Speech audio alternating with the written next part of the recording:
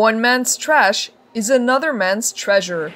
Diapers, food, plastic bags, and yes, even coronavirus masks. One Israeli company has come up with a unique way to treat waste and transform it into a whole new product. Welcome to UBQ Materials. Located in the southern Israeli kibbutz of 𝐶𝐸LIM, UBQ converts household waste into a fully recyclable thermoplastic. Nearly 30 tons of garbage arrive here at 𝐶𝐸LIM each week. This is what the garbage looks like in its raw form. And this is what it looks like after it's been processed and dried out.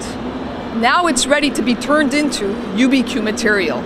All types of trash end up here at UBQ's plant, which partially runs on solar power. This is the first factory in the world that can recycle every kind of waste, even coronavirus masks and pandemic protective gear. Every ton of UBQ material used prevents up to 15 tons of CO2 equivalent from being created. Now the plastics that are not in their sense organics because they are not lignin, cellulose, sugar fibers, they will melt and bond into this matrix and create a new composite material which we call UBQ material.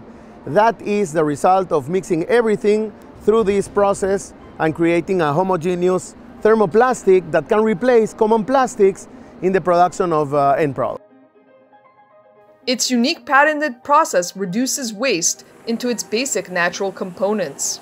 Once the garbage has been treated, it comes out in pellets, which can then be used as a raw material to produce everything from boxes to trays and cars. Each year, the company produces 5,000 tons of material, which costs roughly the same as conventional polymers. McDonald's is using our material for their trays, and now we're exploring other end products for the material product lines in their branches. Daimler, Mercedes-Benz, for auto parts, we don't use any water. We don't have any sludges, we don't create any emissions, and we use 100% of the waste. All these materials that we remove will go back to recycling, so it's 100% conversion. UBQ's workforce comes from neighboring communities in southern Israel, where many of the country's major landfills are situated, including Gil Felus, who lives in kibbutz Kfar Aza near the Gaza border. I work all my life on the plastic industry, creating the problems, and now I am solving the problems. I believe that we can scale up and we can copy-paste this factory all around the globe. But the company is also giving back to 𝐶𝐸LIM. In fact, thanks to UBQ, 𝐶𝐸LIM is one of the first communities in the world to go zero waste. The startup is now working on expanding its operations to the Netherlands and hopes to soon build a plant in the United States.